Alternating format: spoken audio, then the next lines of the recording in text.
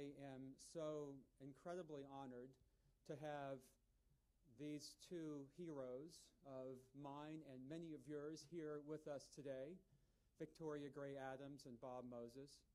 Susan Glisson, who is the director of the Center for Racial Reconciliation and Civic Renewal at the University of Mississippi, will give the introduction presently.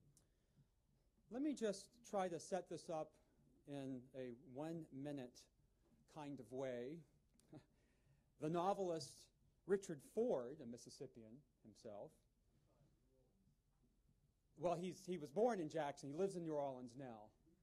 Okay, well, he's in Montana and Paris more than he's in New Orleans, but he does have a house. He did have a house on Bourbon Street and just sold it. His wife, Christine, yes, is the city planner for the city of New Orleans.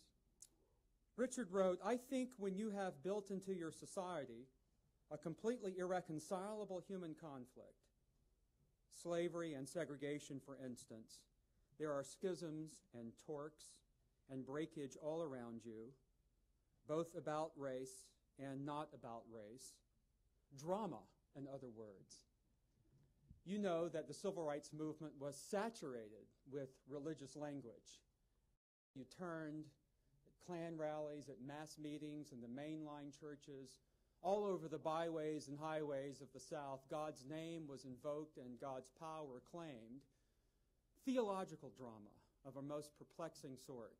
And I am pleased today that Bob Moses and Victoria Gray Adams are going to share with us their thoughts, not only about their own journeys and spiritual journeys in the movement, but about this drama itself.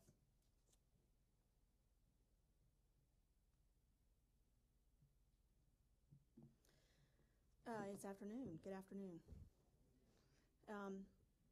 I had the pleasure of being in Decatur, Mississippi, Tuesday night for a homecoming celebration for Medgar Evers. It is his hometown, and it is the first time his hometown has sought to honor his legacy there. And they invited his family back for a very special, what ended up being a 2.5-hour service. And Merle Evers was the last speaker. And I was conscious, sitting in the audience, of the person who was introducing Miss Evers Williams, and sort of, doesn't she understand that she's the person standing between who everybody wants to hear from, and won't she sit down? So that's how I feel right now. Many of you know the name Ella Baker. She said that Martin Luther King did not make the movement made Martin Luther King. Of course, that implies that there are a lot of folks who were active in creating that period of time, that change in the country. And we have two of the folks who are directly responsible for a lot of the change in my new home state, Mississippi. So I'm pleased to be able to introduce them, to come acknowledging that I know I stand on your shoulders and continue to be advised and taught by you. Victoria Gray Adams' personal motto is, "Life shrinks or expands in direct proportion to the courage with which we live it." In early 1964, she was chosen as one of 3 national spokespersons, along with Fannie Lou Hamer and Annie Devine, for the Mississippi Freedom Democratic Party. As a result of the MFDP, the Democratic State Party began integrating its ranks, and the United States national landscape was changed forever. After MFDP had finished its most historic work, Victoria Gray Adams lived abroad in Bangkok, Thailand, and elsewhere before settling in the state of Virginia. She's the mother of 4 children and has had a busy career working on community issues and within various organizations. She is the former vice chairperson of the Petersburg Democratic Committee and 5th Ward chairperson of the Voter Education Committee.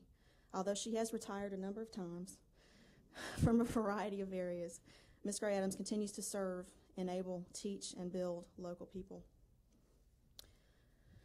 Robert P., known as Bob Moses, resides in Cambridge, Massachusetts, with his wife, Dr. Janet Moses, a pediatrician. They have 4 children. Mr. Moses was born and raised in Harlem, New York, and received his BA from Hamilton College in 1956. In 1957, he received a master's degree in philosophy from Harvard University, and he taught middle school mathematics at the Horace Mann School in New York City from 1958 to 1961. I recall a phrase of when you saw the students in the first sit-in movements in 1960 in Greensboro, that you said they looked how you felt. And that feeling impelled you to come south, where you met Ella Baker, and she sent you to Mississippi. During your time there, Mr. Moses was a pivotal organizer in the Civil Rights Movement as the field secretary for the Student Nonviolent Coordinating Committee, known as SNCC.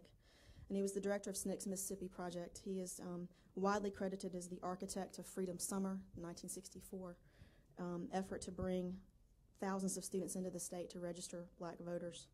A driving force in the Mississippi Freedom Democratic Party, the result of the creation of a parallel institution in that effort. And from 1969 to 1976, he worked for the Ministry of Education in Tanzania and East Africa, where he was a teacher and a chairperson for the math department in a school there. He returned to the United States in 1976 to pursue doctoral studies, continue to pursue doctoral studies at Harvard. He's been a MacArthur Fellow, received numerous awards, but I think the most exciting thing I can tell you about right now is that he helped create the Algebra Project, which is a project that uses experiential learning that draws from the work of Dewey, Lewin, you're not going to pronounce this name, Paget? Thank you. I'm not a mathematician. And a five-curricular, oh yes, that French dude that y'all are supposed to not refer to anymore. Five-step curricular process that Bob Moses helped to innovate to help middle school students make the conceptual shift from arithmetic to algebra and therefore be prepared to take algebra in the 8th grade and thus a college preparatory math sequence in high school. I know you talk about math literacy and science literacy being the new civil rights issue for today. He is in Lanier High School in Jackson, Mississippi, 4 days a week, where he teaches the Algebra Project. It is my great honor to introduce the two of you. Thank you.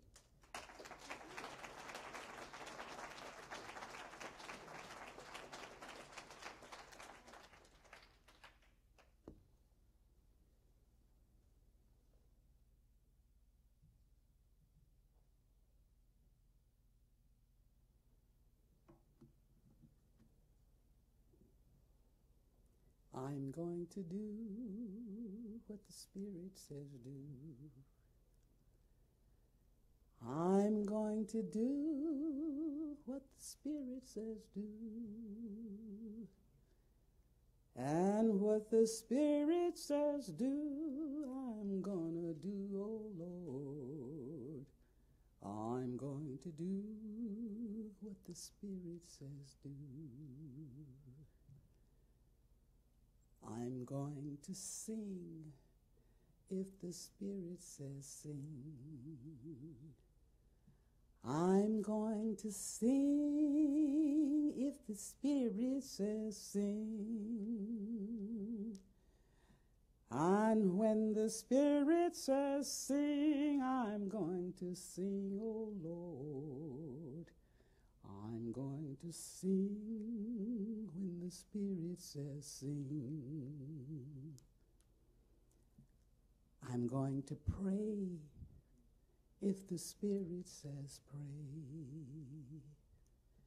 I'm going to pray if the Spirit says pray. And when the Spirit says pray, I'm going to pray, oh Lord. I'm going to pray if the Spirit says pray. I invite you to join me now. I'm going to march if the Spirit says march. I'm going to march if the Spirit says march. And when the Spirit says march, I'm going to march, oh Lord. I'm going to march if the Spirit says march. Come on, you can sing. We're going to do what the Spirit says do. We're going to do what the Spirit says do. And what the Spirit says do, we're going to do, oh Lord. We're going to do what the Spirit says do. Thank you. Thank you. That's what we're going to do. We're going to do what the Spirit says do. And that kind of sets the tone, if you will, for my journey. I'd like to say good afternoon. And I'd like to say thank you. Where are you, Dr. Marsh? I don't see very well when I'm looking at lots of faces. And I don't see very well, period, anymore. It's seeing less good all the time. I want to thank you for the opportunity and the invitation to share portions of my journey with you this afternoon and during the duration of this conference. I want to say thank you to my colleague back here, Dr. Hunter Mabry, who's joining us from Waynesboro, and has come to give me a little moral support, and I really appreciate that.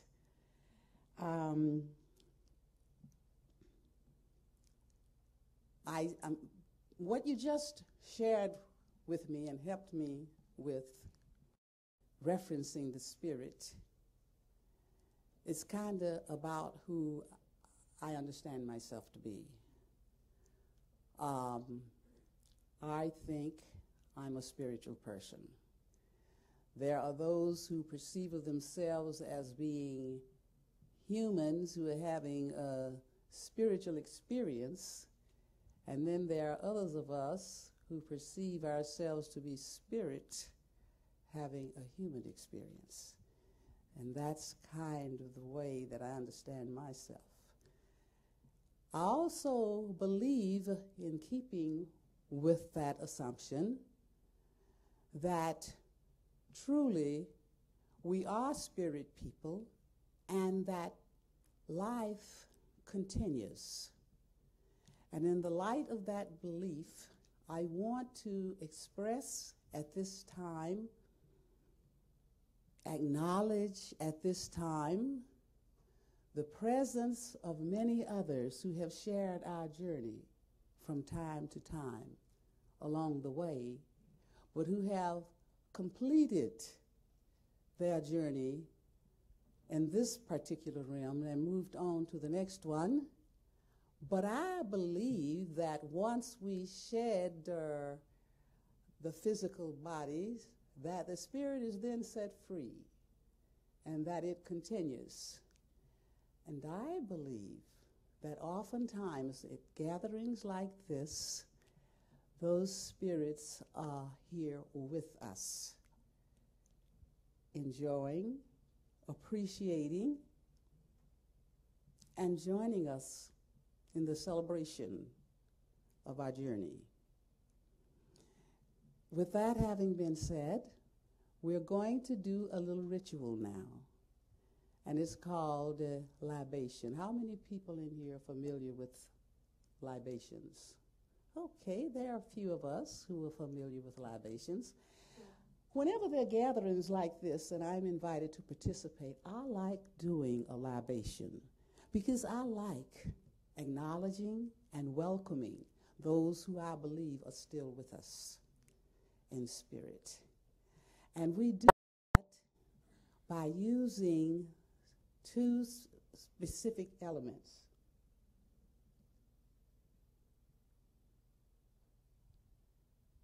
What is one of the major benefits of water? What does water do for us?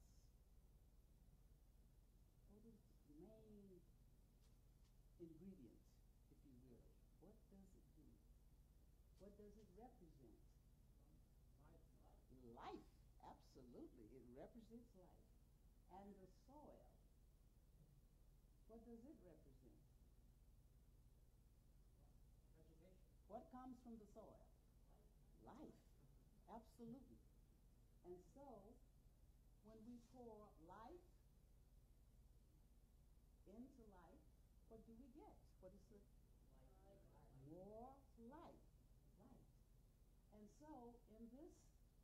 particular, this is one way that we celebrate the libation. There are others.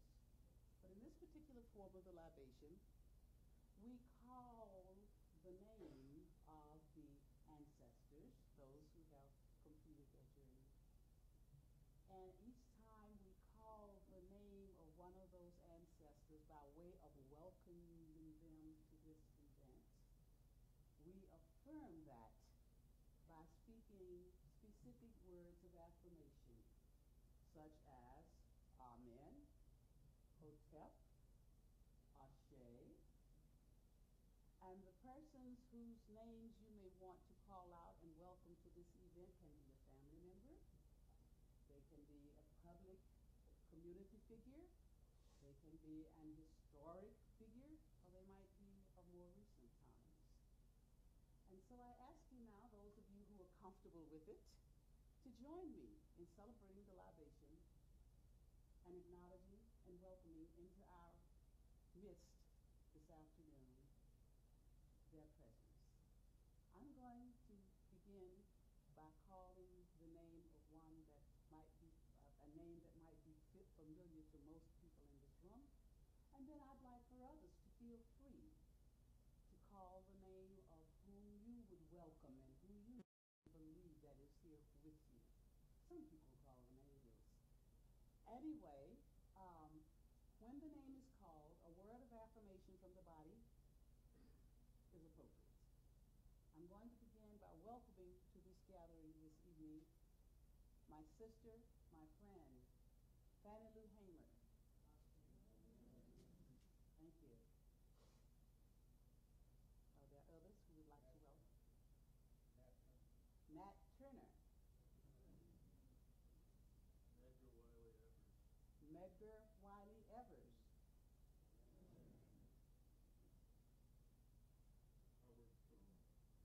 Howard Thurman. Frederick Douglass.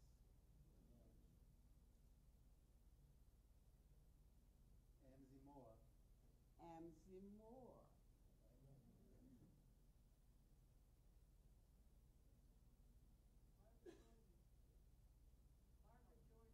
Barbara Jordan. Vernon Damer. Ashe. Reverend Lee. Thank you so very much for welcoming our ancestors to the event today. The rest of the water will be poured in honor of and recognition of the many thousands whose names we do not know. But the fact that we do not know them does not mean that they were not, that they did not live. They lived and had their being. And because they were, we are. Ashe, Hotep, Amen. Peace.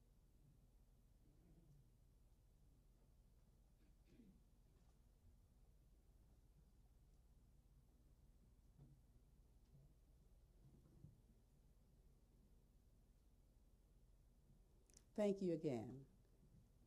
I really appreciate that. And now we shall continue on. Dr. Marsh, I really appreciate the wording of the title for this segment of the program, Civil Rights Movement as Theological Drama. I've always thought of the Civil Rights Movement, especially the southern arm of the movement, as the enfleshened church, or the enfleshened spiritual community. But your title adds a bit of class, so from now on I shall have enhanced it. Thank you so very much. As I revisit my journey in the civil rights movements, let me just share with you why I do this, why I come oftentimes when I really don't feel physically up to it, but when there's an opportunity to do so, I come. And one of the reasons that I do this is that in addition to keeping the experience on the front burner of our American society, keeping the experience of the civil rights movement, particularly of the 60s, alive, I also share my story in the hope that I will inspire, or that it will inspire, encourage, and lead you to put your faith into action, because that is the way I see all this. It's a walk of faith. And so I don't share with you because I want to hear you say, oh, you were so brave and you had such courage. That's really not what it's all about. I share with you because I want you to be able to appreciate the fact that you don't have to be specially, situated to begin to be a servant minister, one who works on behalf of the community in whatever ways that seem needed at any given moment. And really, another reason why it's not fun to share these experiences is because it's still very painful as we revisit and look back on our lives. But for as long as I breathe and have being, I must continue to do this. I dare not allow myself to forget and become complacent, nor others. The sacrifices made by those on whose shoulders we stand, and the beauty of their spirits. Medgar Evers, Vernon Damer, Viola Louiso, Cheney, Goodman, Swerner, and countless others whose sacrifices went unnoticed because they were Black and unknown beyond their local communities. Consequently, I am before and among you this weekend to share my story and to honor Fannie Lou Hamer, Hazel Palmer, Virgil Robinson, Ella Baker, Annie Devine, my sisters and mentors on the journey, to remind some of you and to introduce to others of you who we were and are, and what it was that placed us on the path that sought and leads us to put the goal of obtaining social justice at the center of our lives. So, know you are being invited to join this League of TWC, which I call the League of Those Who Care. I invite you now to come with me to a large rambling farmhouse in Palmer's Crossing, a community of African American who lived a few miles south of Hattiesburg, Mississippi, on a cold winter November morning about 1 a.m., November the 5th, 1926, which time I am told that I made my entry into the human community after a long and arduous night of labor. I'm told that about that time, Mac and Annie Mae Ott Jackson were presented with a bouncing baby girl who they named Victoria. I'm also told that Victoria was a very adventurous person almost from the beginning and displayed oftentimes a hazardous curiosity concerning her environment. Being born in the home of my paternal grandparents seemed to have been a very good place for me to spend my formative years. My grandparents were deeply spiritual in their way of being and were a wonderful influence in teaching my brother, first cousin, and me the importance of being productive, dependable, and responsible family and community members. Two vital factors were involved in this process: the need for an independent spirit and at the same time interdependent involvement in our environment. Basic in those teachings were love and respect for family, for church, and school. The church was and is, for me, my extended family. The teachings of the church were second only to the teaching of the home. I remember still the mottos that hung on the walls of the one-room facility that was known as, and still is, St. John. St. John, in those days, Methodist Episcopal Church, which now has evolved into St. John United Methodist Church. And you know, I am convinced that those teachings and all of the ways that they were taught impacted my life. I remember the first one I remember was this motto that we had to repeat every Sunday morning. What kind of a church would this church be if every member were just like me? And you know, I can remember very well taking that very seriously. What kind of a church would this church be if every member were just like me? And then later they moved that one to the side and they put another one up there that said, "Be ye doers of the word and not hearers only." And I can remember vividly that I really took those things seriously all of the time, all of the time.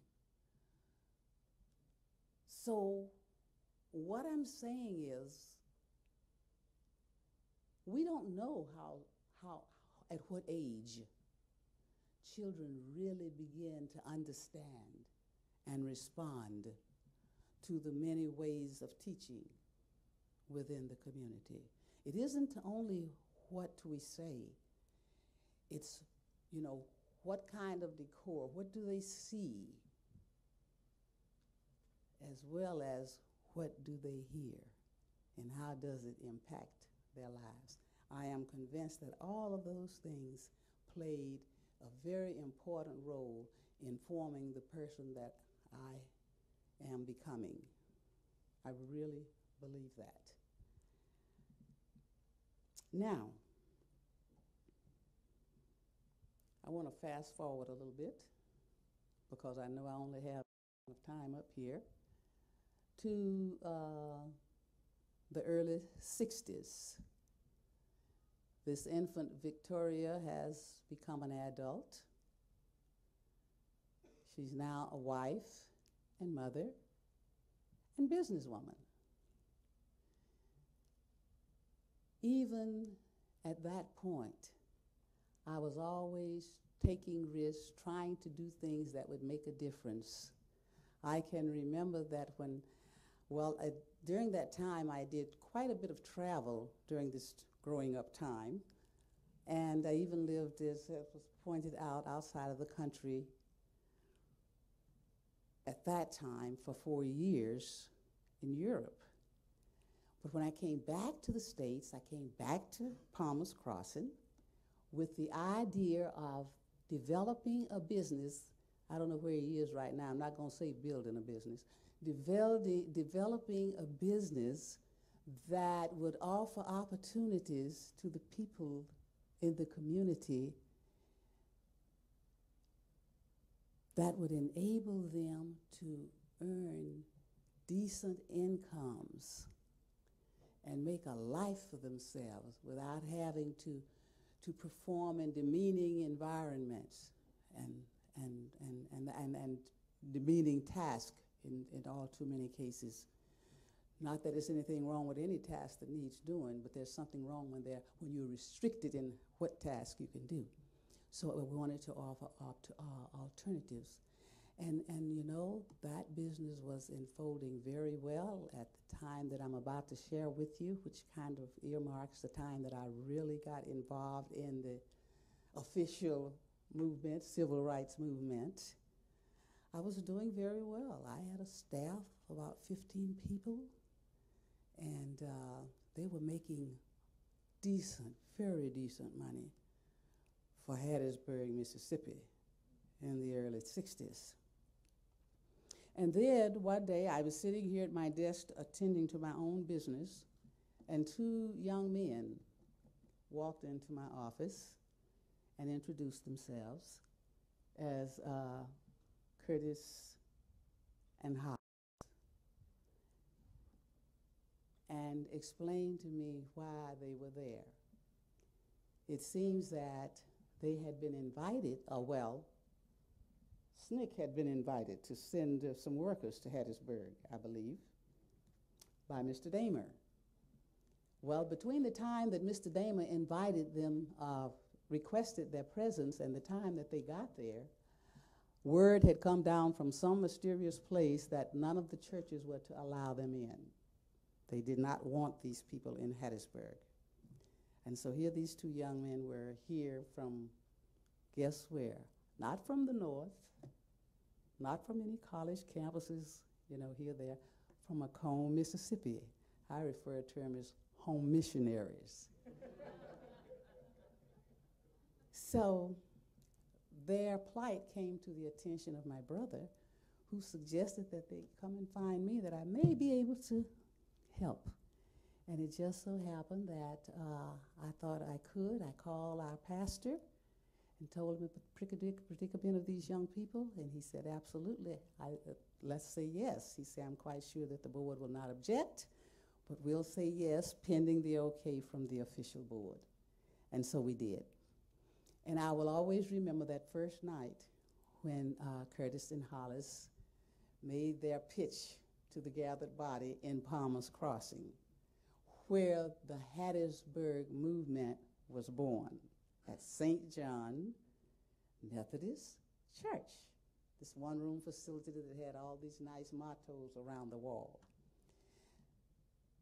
After they had explained why they were there, explaining to us how we could do something about the many needs in our community, and finally telling us what that was, it was simply a matter of going down to the courthouse and getting registered to vote. That if we became registered voters, then we would have the means of making needed changes in our community. And I thought that sounded pretty good, and it didn't sound like any really, challenging thing to do. And so when they told us all the good parts and all the good things and what was necessary, finally they came to what I call the altar call and said, now, how many people will meet us at the courthouse in the morning? And I thought every hand in the house was going to go up. And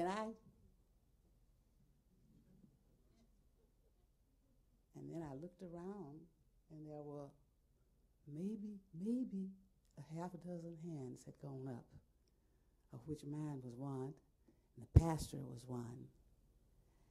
And I promise you what I'm about to tell you is true. I heard a voice that said distinctly, Victoria, you're getting into something that's going to make a big difference in your life. In other words, the message was, you may have stepped too far this time. But, you know, my hand was up and my word was out. And among the other 3 or 4 people whose hands were up were local school bus drivers. And so we all met down at the courthouse the next morning as promised. Well, by the afternoon, when the bus drivers went to pick up their buses, to pick up their children, they didn't have a job. And guess what? When the evening paper came out, it was spread all across the front pages. Local bus drivers fired from their jobs. Why? Because they went down to the courthouse and tried to register to vote. And thus, I repeat, began my journey with the official civil rights movement. Well, my first intention was simply to be supportive of these young men,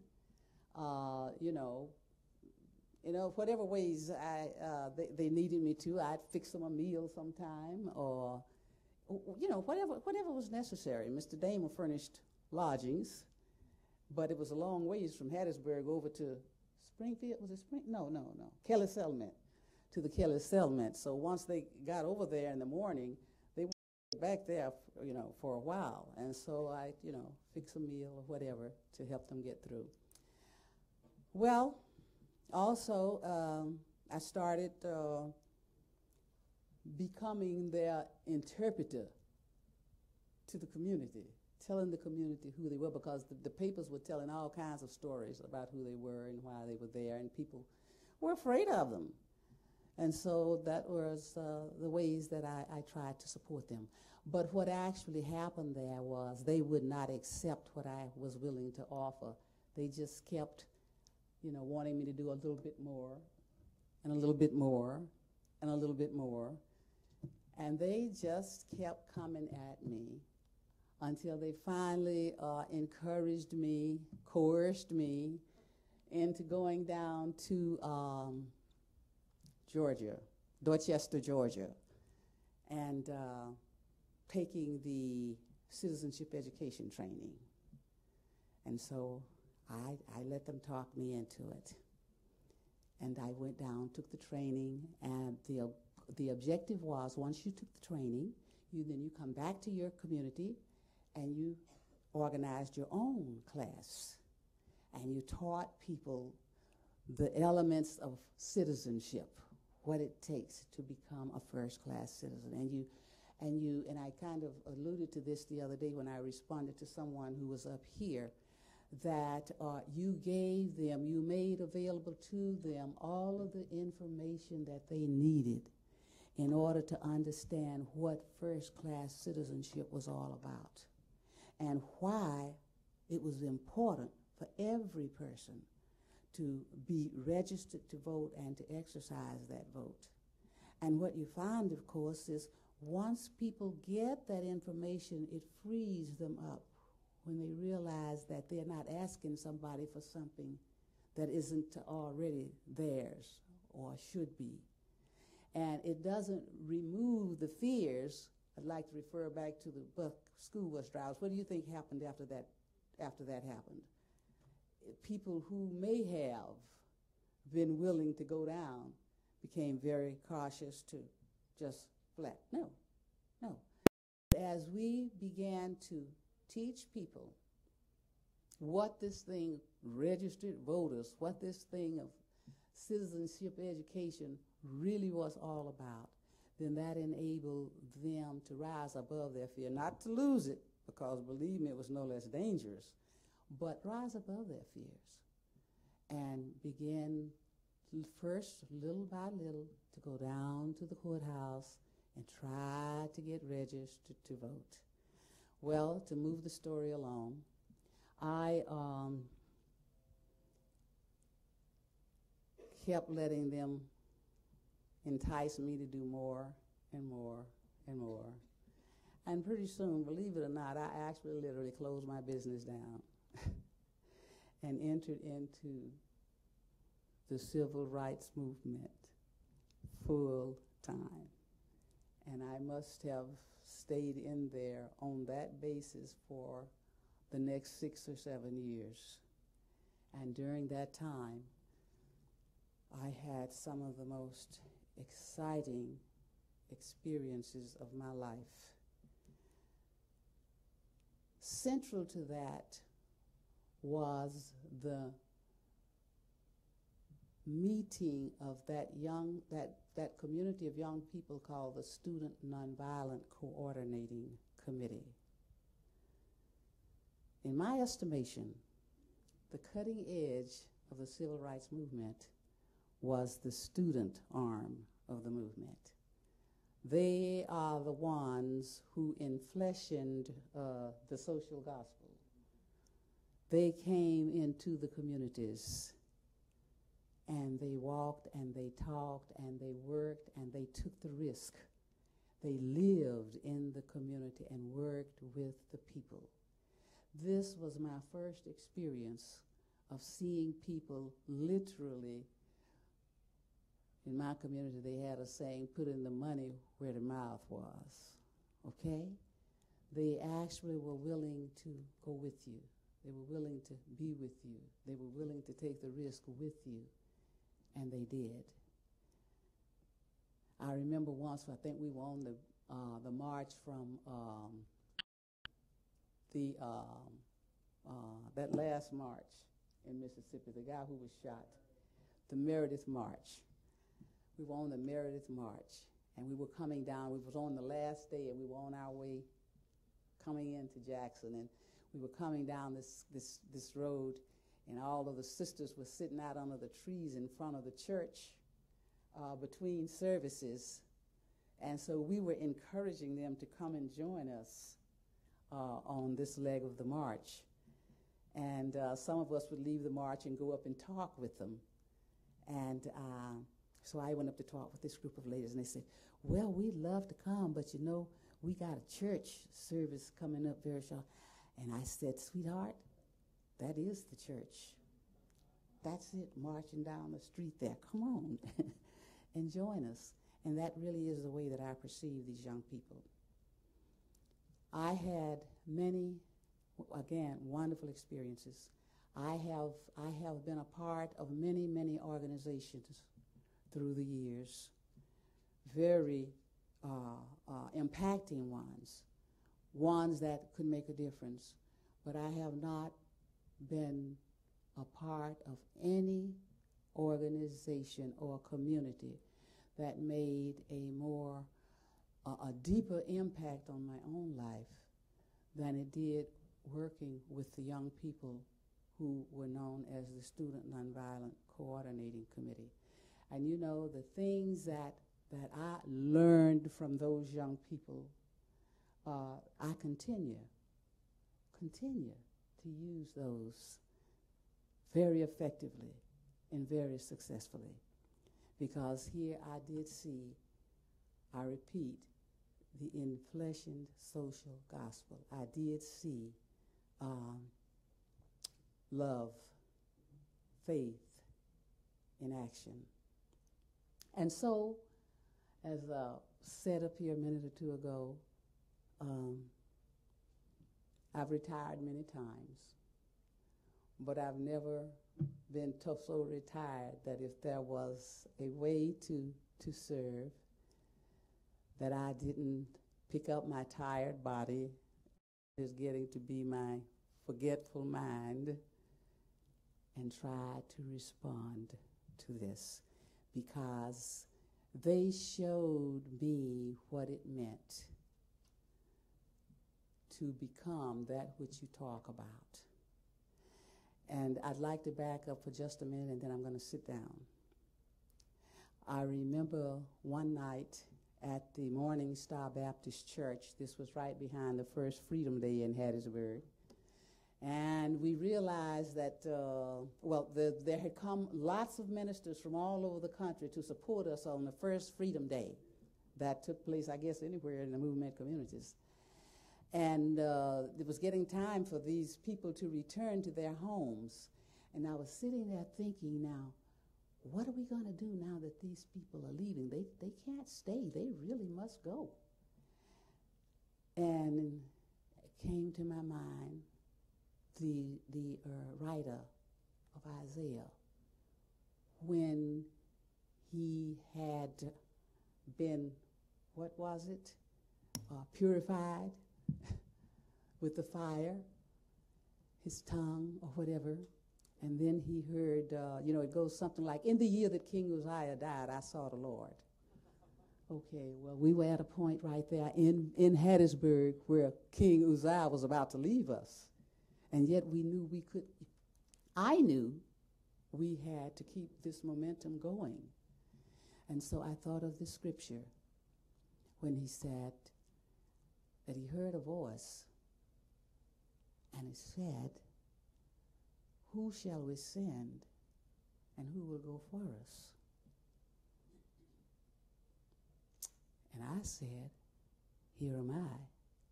Send me. I'll go. And as I sat there and that thing played out in my head, I had to get up and tell the gathered body about it. And I said, and this is for we who live in Hattiesburg. We must understand that King Uzziah has died, and it's up to us to continue this. And I, for one, am saying, here am I. I'll go. Send me, and I invite you to do like this. And then a little later, and on another occasion, I remember I was on my way to a speaking engagement at Reverend Phillips' church in D.C., and I wasn't at all sure what I was going to talk about that morning. And I had my upper room with me. That's a devotional booklet of the Methodist Church. Was, but not, and there was this scripture where Jesus, I started to say stood up, but I believe he sat down among the gathered body and unrolled the scroll and started to read. And he talked about, you know what he talked about? He'd come to release, to minister to visit.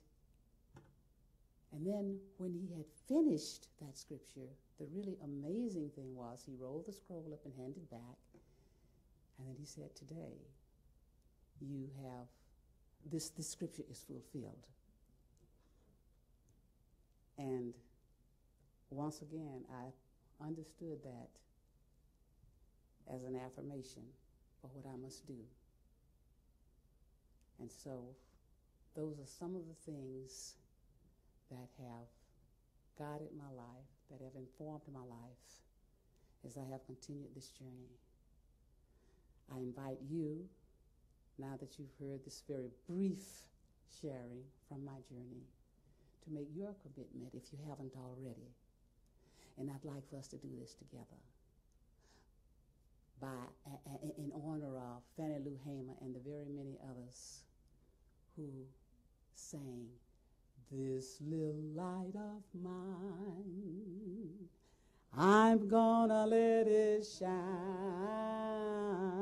This little light of mine, I'm gonna let it shine. This little light of mine, I'm gonna let it shine. Let it shine, let it shine, let it shine. Please stand up now and let's put a little more life in it. There must be somebody here that can do this better than me. If you can, you're invited to do so. This little light of mine, I'm gonna let it shine. This little light of mine, I'm gonna let it shine. This little light of mine, I'm gonna let it shine. Let it shine, let it shine, let it shine. Everywhere I go now, I'm gonna let it shine. Everywhere I go now, I'm gonna let it shine. Everywhere I go now, I'm gonna let it shine, let it shine, let it shine, let it shine. Who gave it to you? God gave it to me now, and I'm gonna let it shine. Oh, God gave it to me. And I'm gonna let it shine. God gave it to me. And I'm gonna let it shine, let it shine, let it shine, let it shine. Thank you. You said it, I didn't.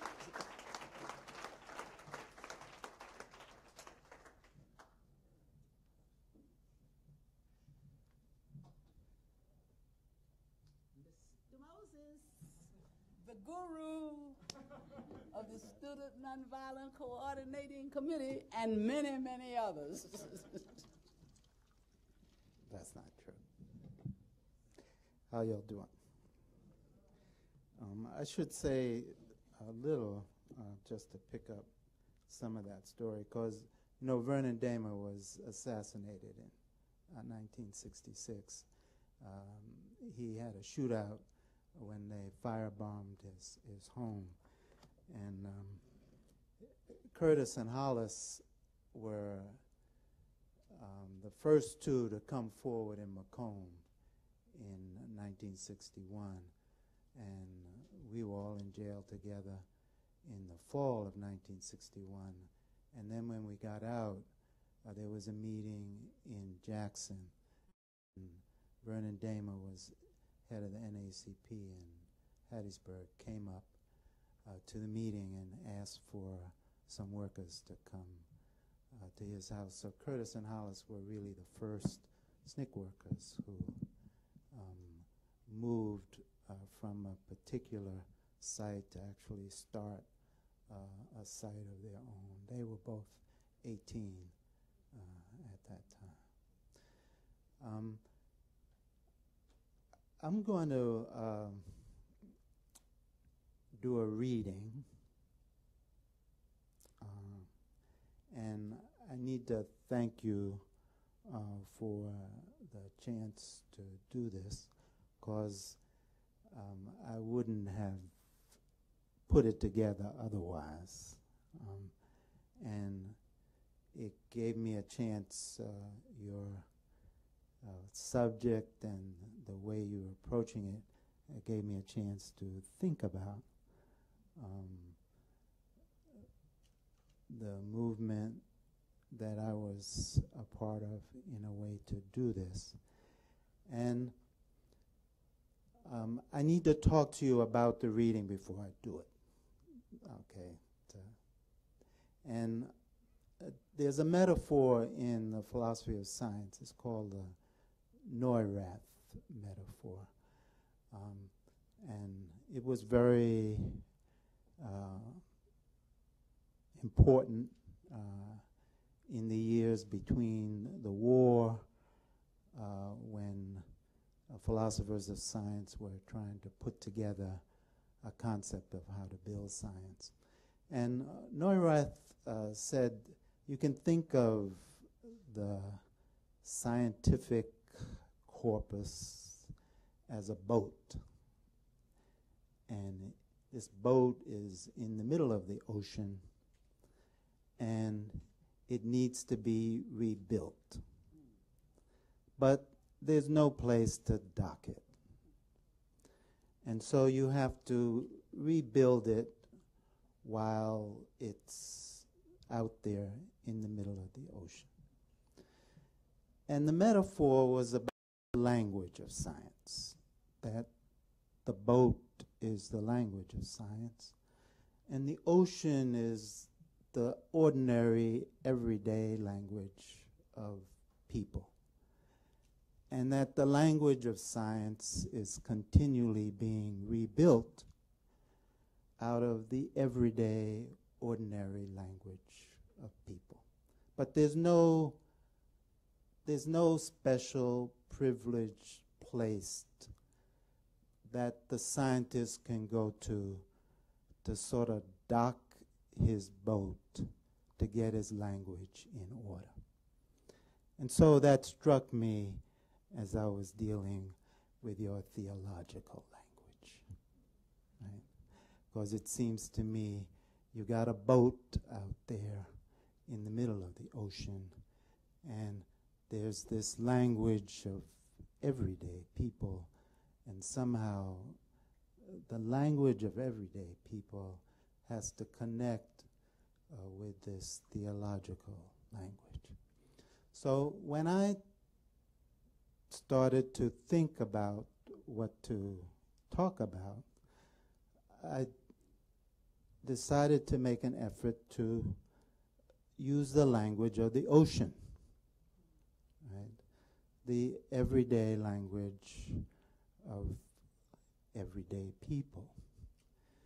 And then I got to thinking about, well, how could I make this real? And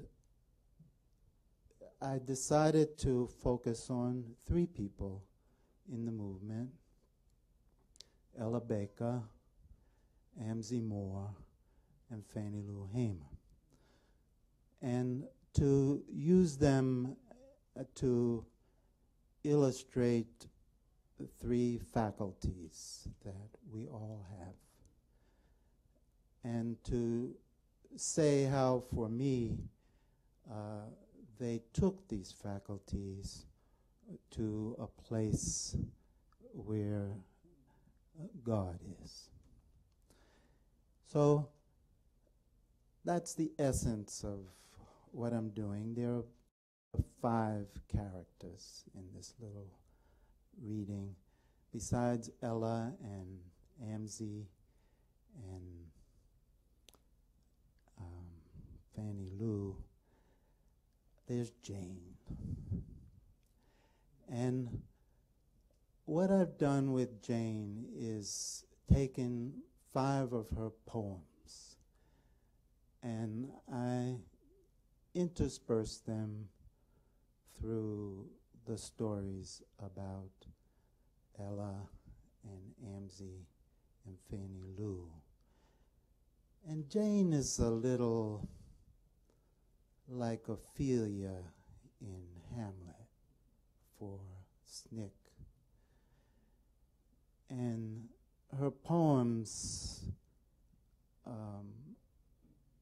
touch the part of the movement that hurt. And so she isn't in the history yet. We haven't figured out yet a way to tell the history of the movement and also tell Jane's story in it. So I'll try as I read to indicate when I'm reading her poems. And then at the end, I have a poem that my 5th grade teacher taught me, Mrs. Stewart. And we said it at Ella's funeral. And so I'm going to ask you to, if you feel like it at that time, to say it with me.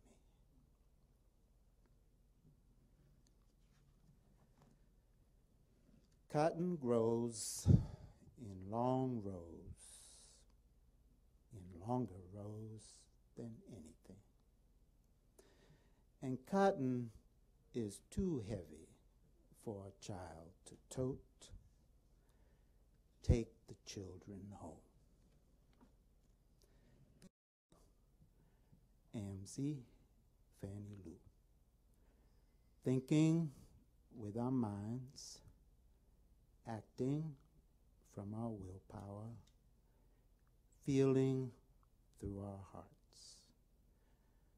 Fannie Lou with her heart, Amzie with his mind, Ella with her power of will. These 3 performers put these 3 faculties into play at a serious level. Spiritual traditions on all sides, century in and century out, urge us all to put thought, action, and feeling into play at the level where God also plays. This is not easy to do. The Bible tells us so. You know this story. Then there came these two women that were harlots unto the king and stood before him. You know how the story goes on. And when the king said, divide the living child in two, and give half to the one and half to the other, then spake the woman whose the living child was unto the king, for her bowels yearned upon her son. And she said, O my Lord, give her the living child, and in no wise slay it. Then all of Israel saw that the wisdom of God was in King Solomon to do judgment. But it was the mother of the living son who put her faculties into serious play. Humility, the virtue of her heart, extinguishes her sense of separation, and her bowels yearn upon her son. Capacity to surrender, the virtue of her willpower, releases her personal self to the will of the other mother. Wisdom, the virtue of her mind, manifests in her command, give her the living child, and in no wise slay it. She plays at the level where God also plays. The doors are slamming now, and the little glasses left are smashing on the Freedom House floor. Once more, watch a weeping boy break a wailing wall and crawl away without a hand for anyone to hold. Lie down, cover with the dark. Jesus Christ has cut his throat. There's nothing we can do. And just who is this woman sitting on this bus, singing away fear? Where is she playing? It was August 31st, 1962, and I was on a school bus leaving Ruleville, headed for Indianola, the county seat of Sunflower County. Amzie Moore had hooked up the bus for this first congregation of Mississippi sharecroppers, domestic workers, and day laborers to travel to the county seat to register to vote. The congregation was mostly middle-aged and older women, and there was one woman who started to sing with the rolling of the bus and who didn't stop until it stopped at the courthouse. The songs came rolling out of her heart, one after the other, back to back, from every country church that ever produced a choir. And every time she started a song, she looked at you as though you knew it, and then sang it to you and through you, since it really didn't matter that you didn't.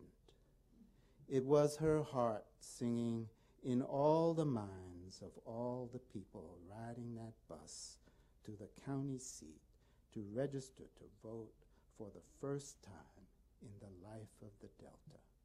Her heart planting in their minds her songs, one after the other, back to back, flooding out fear, the great mind killer. Where was she playing? Humility, the virtue of her heart, extinguishes her sense of separation, and she reaches out with her songs, one after the other, right there in Atlantic City in August of 1964, just 2 years later, right there at the site of the National Convention to proclaim President Johnson the king of the Democratic Party, right there on the boardwalk of Atlantic City. Fannie Lou Hamer. The revolutionary element remained intact. They simply stood. She said, "No, sir," for emphasis. "We didn't come for no 2 seats, since all of us is tired." Who's that man poking around the post office all day, every Saturday? How come I don't see him there nary another day but Saturday? Oh, him, that's just old Amsey. They got him fixed up on account of he meddles just a little too much into, you know what I'm talking about. Sure enough? Sure enough. Well, he sure enough can poke around. See him there every Saturday. Ella Baker and Jane Stembridge had sent me to Amsey in August of 1960, 2 years before that bus ride took place. We were looking for movement people from Mississippi to come to the first SNCC Run conference for the sit-in movement. When that Till boy was murdered in Mississippi in Tallahatchie County in 1954, platoons of reporters established their field headquarters at Amsey's brick house at 614 Chrisman Street in Cleveland, because Amsey knew how to poke around. Cleveland, the only city in Bolivar County, was just 10 miles west of Ruleville, so it wasn't hard for Amsey to hook up that bus that took us all to Indianola in 1962. But it also wasn't hard for Amsey to hook up his brick home for troops of reporters in 1954. Amsey was a marked man in the Delta after World War II. He had marked himself. But Amsey was the King Solomon of the Delta. There was no wiser person in all the flooded plain of the Mississippi River. But then again, he had a lot of the mother of the living son in him too, fighting as he did for the life of his children. For the cotton is sure enough too heavy for a child to tote.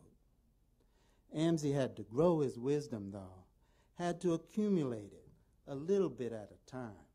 If you hung around him long enough, if you knew how to pay attention, you could accumulate some too.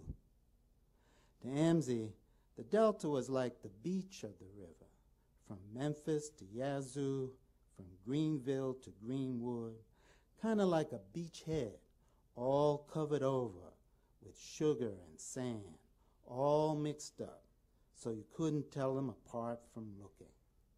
Amsey set about learning how to tell which was which as he poked around the Delta in his big old Packard like an ant crawling on the beach, separating out each grain of sugar from each grain of sand. You see, he had to pick a path through the Delta's unexploded ordinances of slavery and the Civil War. Wisdom, the virtue of his mind, a deluge of wise, small, ant-like, piecewise acts. Amsey looks at me and says, "Ready? Let's go." This time I am ready, and we go. What I'm learning is not to announce or telegraph my comings or my goings. There was Aaron, of course, Aaron Henry. I had been to see Aaron before I went to see Amsey, passed through Clarksdale and then on to Cleveland. But Amsey saw the sugar. He rounded up some youth and hauled them in his Packard to the first Southwide Sit-In Movement SNCC-sponsored conference and told the young people what their energy could do in Mississippi and just how to do it. And thus it was that in August 1962, 2 years later, I was sitting with that great congregation of sharecroppers on that bus that Amsey hooked up, watching that woman sing her song. We were in Mississippi because we believed we could help the people change their lives. They were starving. We stayed a while, and while we were there, we found out something about love and hate. We found out something about being crazy and came upon daisies. These poems were written in the dark just to keep it away, or to welcome it, to refuse to be crazy, or to go ahead with it, to say something about the lonesome people sleeping around me, something simple about transcendence, about grace, holding hands, daisies, children, food and daisies for every one of the children. Jane Stembridge was the go-to person for that first SNCC conference, the one she decided in the end not to go to. She couldn't stomach the decision about Bayard. Jane was a student at Union Theological Seminary when the sit-ins broke out on February 1st, 1960. Then 2 months later, in April, she drove to Shore University, where Ella was pulling off the Movement Youth Conference of the century, the one that gave birth to SNCC. When the conference was over, Jane of the South had agreed to be SNCC's first executive secretary. So there she was, sitting at the SNCC desk in the SCLC office when I arrived in July of 1960 to do volunteer work for King. I had never heard of Ella Baker, but Ella thought that a decision about Bayard should not paralyze the movement, and if the UAW wouldn't fund the conference if Bayard was the keynote, it was okay to move along. Jane couldn't know it then, but the UAW would be back in sync with Bayard after his March on Washington in 1963, and both Bayard and the UAW would be in sync with SNCC and the MFDP at Atlantic City in 1964, when Fannie Lou said, "We all is tired." So Ella was probably right on back then in 1960.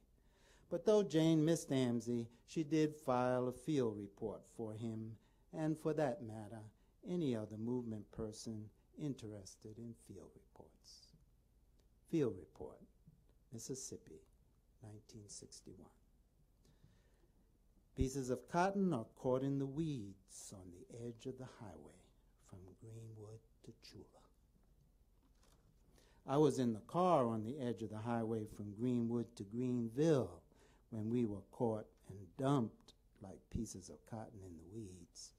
Jimmy Travis was the driver until he slumped over on me with that piece of a bullet in his neck. Randolph Blackwell was on the other side of me as the car went off the edge of the highway, and we plunked down like pieces of cotton caught in the weeds.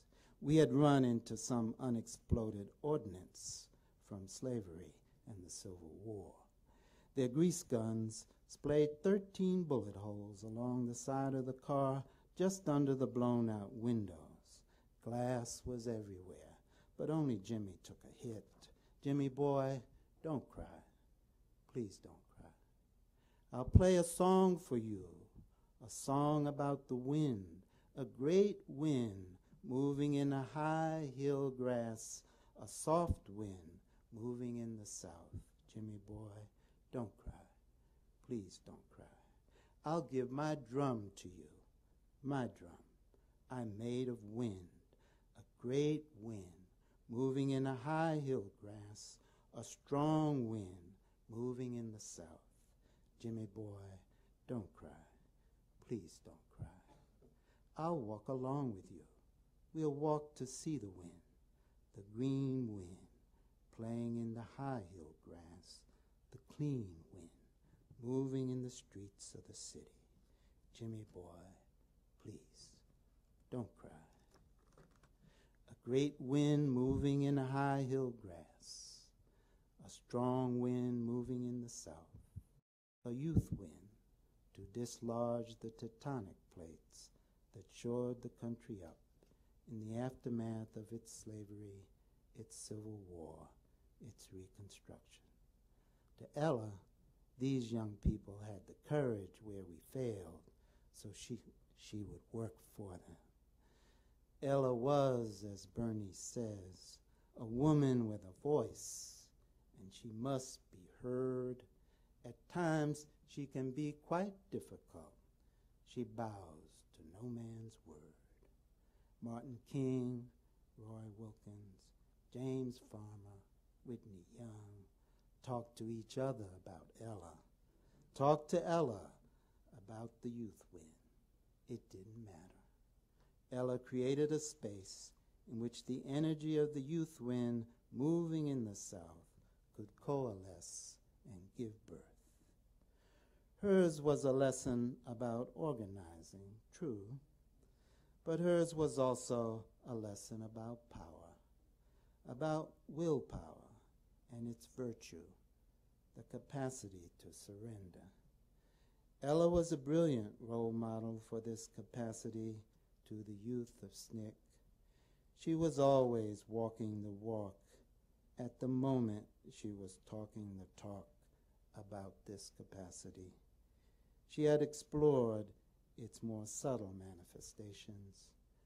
But no matter how large the experiences in which she devoted her personal self, she never failed to distinguish the two.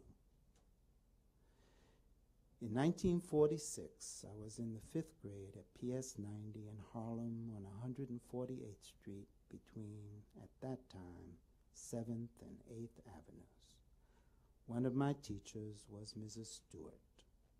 She taught us to breathe from our stomachs and to recite a poem about Abu Ben Adam. When Ella passed, a cadre of former SNCC workers gathered around her casket at Abyssinia Baptist Church in Harlem to say goodbye. I remembered that poem that Mrs. Stewart taught me in the 5th grade, and over the years I had come to recognize Ella as a member of Ben Adam's tribe. The cadre said it with me then. Please, if you feel it, say it with me now. Abu Ben Adam. May his tribe increase. Awoke one night from a deep dream of peace, and saw within the moonlight of his room an angel writing in a book of gold. What writest thou, Ben Adam said? The vision slowly raised its head, and with one look of sweet accord answered the names of those that love the Lord. And is mine one? Nay, not so. I pray thee then, put me down as one who loves his fellow men.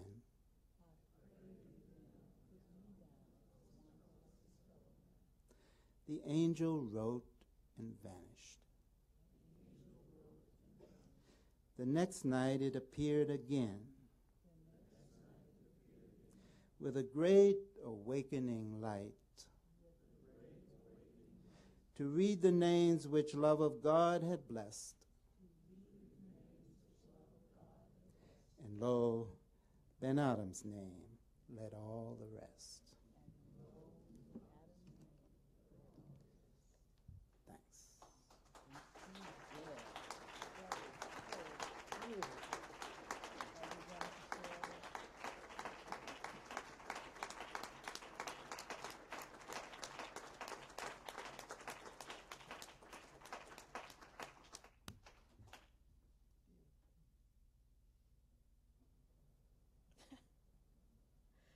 If you can come up with a question after that, feel free. Please, sir.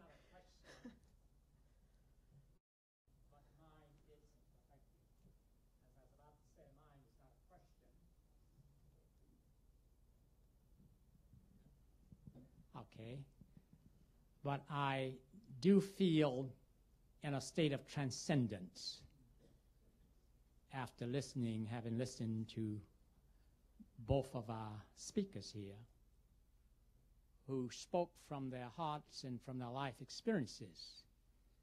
And I guess what I sense here is the lever to which I have been moved to.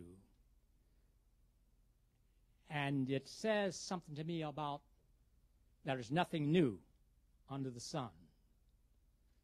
That the past, the present, and the future are so much intertwined in its one, that wherever we are in all of this, we know that we are in, as our first speaker said, a spiritual flow, I would call it. And so I just want to express my appreciation, because somehow I have been moved to a place that I haven't felt in a good while. So thank you.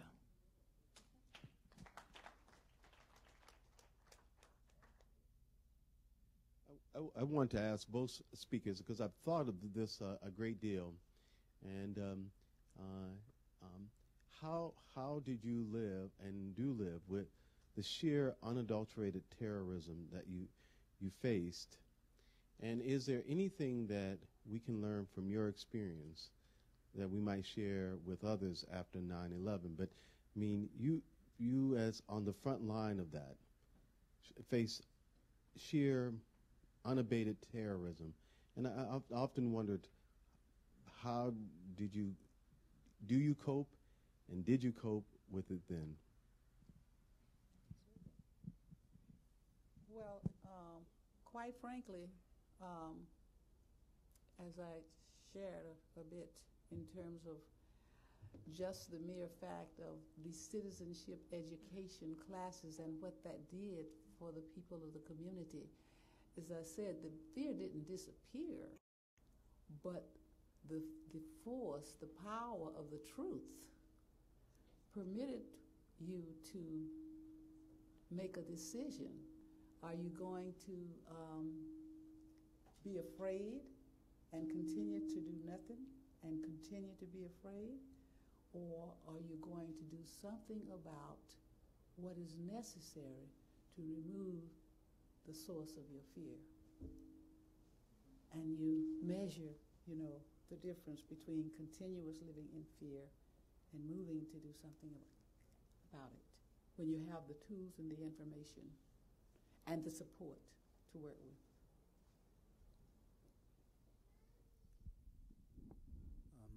One thing that I would like to say, in Kiswahili culture, there's a concept of the fundi, the person in the community who really is the holder of a certain level of the community's knowledge and who passes it on. And so there's a way of passing on that knowledge. So in the context of Mississippi, for me, Amzie Moore, C.C. Bryant, E.W. Steptoe were my fundis. And so I was apprenticed to them. And so I learned how to struggle, because they were people whose whole life was simply unquestionably given over to this struggle. And the community acknowledged that, and they accepted it. It's the issue of surrender. They had surrendered their life to this struggle. And so I learned from them how to do that. And when I say learned, it's this process of learning from fundis. It's an informal apprenticing.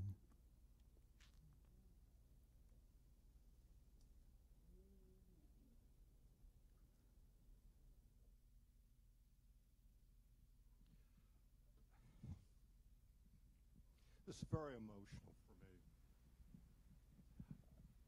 I was there in the 60s, standing beside the march in front of the church watching.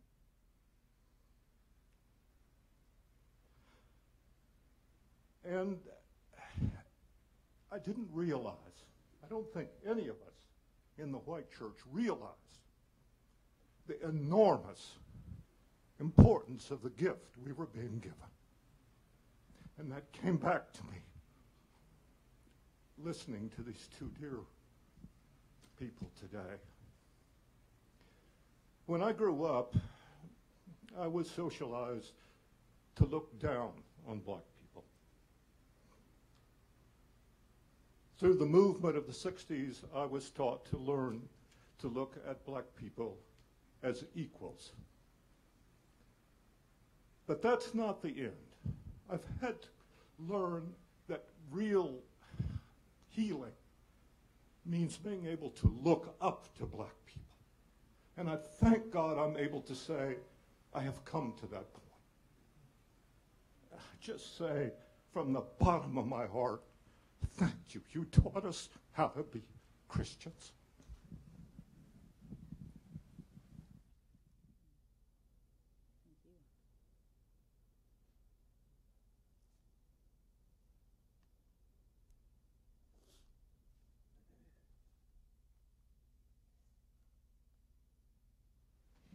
In terms of looking at the new civil rights movement or continuation of the past civil rights movement, I think of the attack on affirmative action, the growth, the fast growth of the black underclass, intense poverty in our inner cities, poor educations in our inner cities and our minority communities. What do you all see as things that are part of the new civil rights movement, and how can we as Christians and as individuals live out a social gospel aspect of that on a daily basis?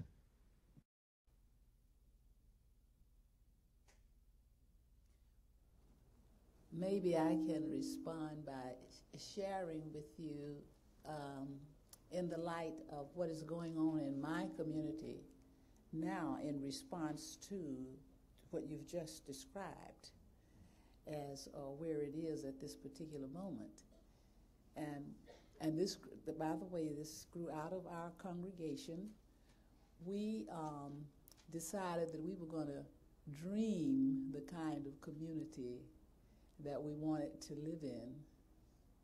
And so we, through an initiative of the United Methodist Church called Shalom, which grew out of the 92, I believe, riots in LA. I think the General Conference was in session, and so they sent a team. The General Conference of the United Methodist Churches meets every 4 years, and it usually lasts at least 2 weeks. And so there was time to send a task force out to LA to do some research to find out what was really going on out there. And when the task force, they came back and reported to the General Conference their findings. And so they looked at the fact that this was not just a spontaneous something that just up and happened, but there were causes that had been building over periods of time, the community being exploited, ignored, et cetera, et cetera, et cetera. And so with that in mind, the church then assigned another task force to study this information and decide what can the church do in response to this. And so one of the solutions that was offered was the creation of what became known as creating shalom zones in geographical areas around the country. And so my congregation happened to have been one of the people that applied for a grant because we felt like we had a situation that made us eligible to apply for this grant, and we did. And we were one of 17 congregations universally who was given a grant. And so we created what we call the Petersburg Urban Ministries. And we We didn't rush it. And we had trainers to come down from the General Conference and work with us in developing our visions for our community. And that Petersburg Urban Ministries is now probably one of the more effective ministries in the country dealing with inner city young people, in particular the ones who've been left behind. And we just graduated our third class of. We started out the first time around, I think we graduated 17 out of 30 enrollment. The second time around, 19 out of 40-something. And the third time around, we graduated 31 out of 41 enrollees. And now these young people, when they go through the program, they come out with house building skills, I mean first class. I'm sure some of you have heard of gosh, what is the program? Anyway, it's a building program, Youth Build. And they come out with the ability, with carpentry skills. They come out with, if they don't already have it, if they didn't finish high school, they come out with a GED. If they did finish high school, they must enroll in one or more courses in a local or college or university. And we are literally transforming the lives of these young people who are being given a second and sometimes a third chance. And I think it's about, instead of concentrating on the problems, concentrate on what you want your community to look like. And so our vision for our community is to create a shalom, a place of shalom, in cooperation with all the people who live, work, and play in that geographical area. And that is one approach that is working for us in Petersburg, Virginia.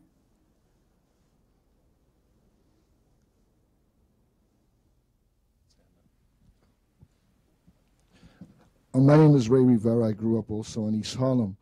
I grew up on Dick Gregory's book, Nigger. I grew up on Soul on Ice, Man-Child in the Promised Land, Down These Mean Streets. And the whole civil rights movement and its legacy, what is your opinion on, I'm trying to get my 17-year-old now, he's my youngest, to read some of these books. To be very frank, he's not very interested. What is the strategy, is that if there is one, to try to transfer some of this drama and rich history into our contemporary youth culture, which are more about Tupac and Biggie and Fat Joe and Eminem?